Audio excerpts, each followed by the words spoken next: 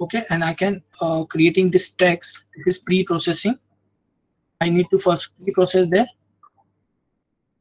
Okay, I need to first apply this text command here.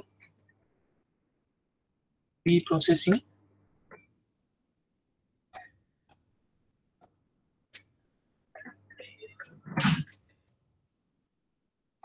Okay, so this is we can say we can do some text here. Okay, and I want to bold it this. Okay, so I can also do this bold, and I can change the the values. Okay, I need this in heading files. Okay, so this way that you can give some annotation here. Further, I need to write a code. So for that, I can if I click on this code icon here, so MATLAB will give me the section wise code. Okay, so this section I need. So for example, the total values. So for that, what I can do, I can do like a plot command. Simply, I'm using this plot command on this plot, and the date that files also using this total power. Okay, total power. Okay, so you don't have to write anything. So MATLAB will automatically give that this help for you. Okay, so total power, because this total power variable is available there, so you can use this columns or variables. Okay,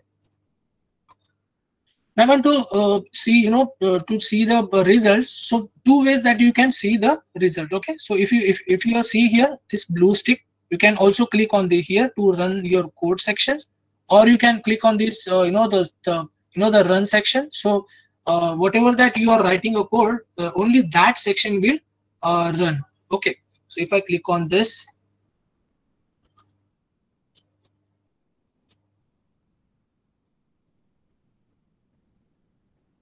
okay, so let me maximize it.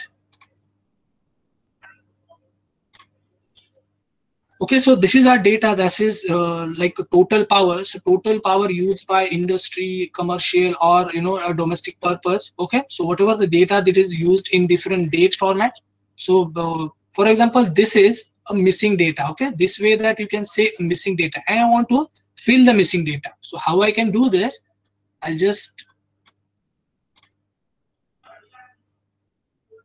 okay. So this is our like we can say a simple a data. Okay, in a plot visualization we can say. Okay, so again I want to find out the the missing data into the into the numbers. So for that, what I can do, I don't want it into here. So for that, I can do like section break.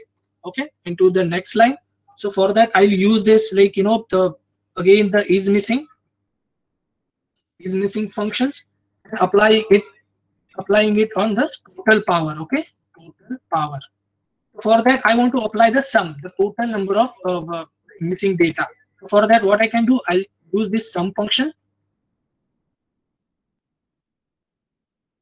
Okay, and it will say that run. Okay, so it will give me the value of ANS. Okay, so there is only one value that we can say this is the missing data. Okay.